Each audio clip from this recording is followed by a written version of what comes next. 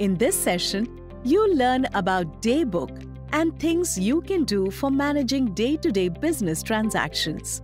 By listing all the transactions made in a day, Daybook helps you to stay on top of your financial activities. To view Daybook, press Alt+G for Go To. Here is an interesting thing about Go To. It's quite common to refer to the same report with different names. TallyPrime understands the need and allows you to discover the report even when you search with the different terms. You can search Go Down Summary as Warehouse Summary, Location Summary, or Daybook as Daily Entries, and so on. Select Daily Entries. Let's see another way to navigate to Daybook. Press Escape. From Gateway of Tally, press D for Display More Reports. Again, press D for Daybook. Here, you can see all the transactions recorded on the current date. To view transactions of another date, click F2 for Date and mention the date.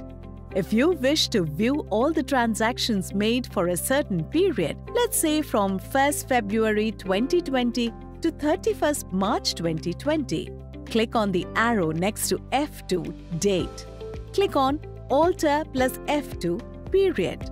Mention the date range from 1/2/2020 to 31/3/2020. To quickly change period, use the shortcut key Alt plus F2. Now let's say you want to view only payment transactions in the Daybook. Press F4, change Voucher and select Payment. This way, you can easily filter the transactions belonging to a particular voucher type. Press Alt plus F5 for a detailed view of transactions listed in the Daybook. If you like to add more details, let's say you want to see the mode of payment and check number. Press F12 and set Show Mode of Payment to Yes. Now you can see the bank details for all the bank-related transactions. To close the detailed view, press Alt plus F5. To view the exceptions in the Daybook, press Ctrl plus J for Exception Report.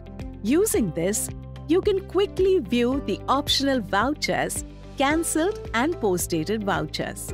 Next, we are going to learn about the options which will be handy for recording and managing day-to-day transactions. You can duplicate voucher to account the recurring transactions like rent expenses in which all the details except the date remains the same. To duplicate the voucher, bring the cursor to the voucher you want to duplicate. Here, I want to duplicate the payment transaction recorded for rent. Press Alt plus 2. Press F2 to change the date and Ctrl plus A to save the voucher. Next options we'll be learning is how to add voucher and insert voucher. It's natural that sometimes we miss to record a transaction and discover it later. You can easily handle it using Add or Insert option. This not only helps you to account, but also to manage the transaction sequence and numbering.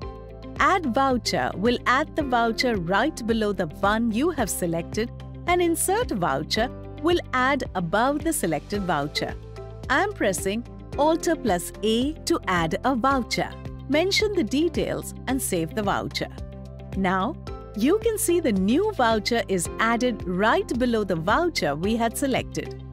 To cancel the details of the voucher while voucher still stays to keep voucher numbering intact, press Alt plus X from the voucher you wish to cancel and press Y.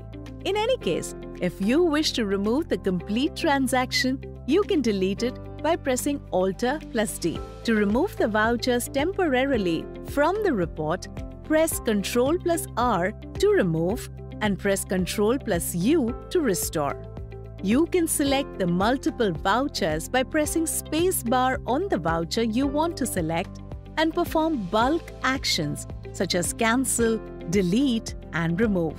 There are many more options available on the top and side menu for ease of managing day-to-day business transactions. Here is a quick recap.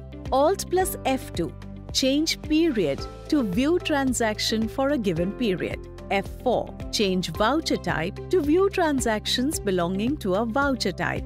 Add additional information using F12 configurations. Duplicate, add, insert, cancel and delete voucher from daybook.